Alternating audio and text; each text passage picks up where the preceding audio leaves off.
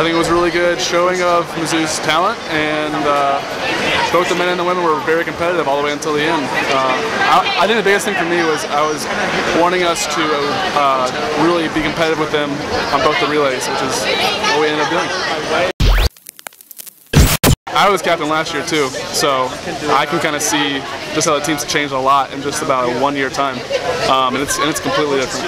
Not to say we didn't have a good team last year, but I think the younger energy that was brought in this year is really fueling us well, and I'm excited. Kind of the seniors and the freshmen are both really stepping up, and the sophomores and the juniors are just doing everything they can too. So it's been really awesome.